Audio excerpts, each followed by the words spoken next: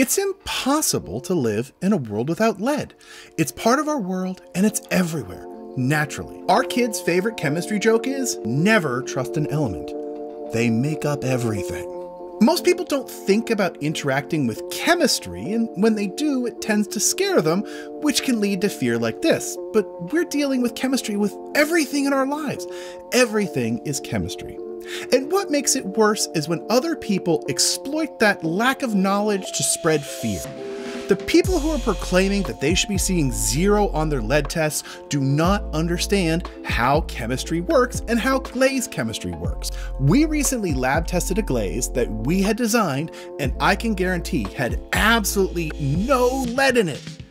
And it still came up with traces of lead from the lab test. Now about lead in glazes. Glazes are not made exclusively of lead. All ceramic glazes are primarily made up of a glass former called silica.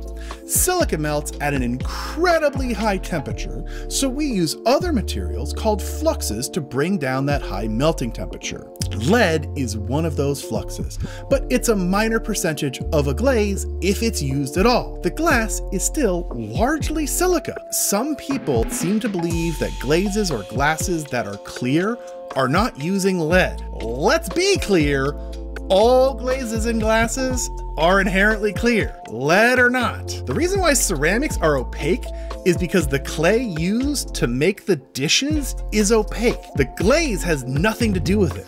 Glaze is just a glass coating on top of the clay, and glass products absolutely can use lead. Any material used in ceramics can be used in glass making.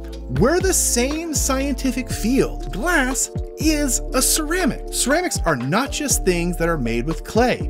It is a material distinction based on chemistry. There are in fact allowable levels of lead in dinnerware as defined by the Food and Drug Administration in the United States. Now we've seen a lot of skepticism by people about the FDA and not trusting those numbers or that organization. To be blunt, get over yourself. You don't understand how the world works. The FDA is not a perfect organization, but its job is to keep us safe. And you have clean food and water today because of the FDA. So feel free to thank your neighborhood FDA staff members.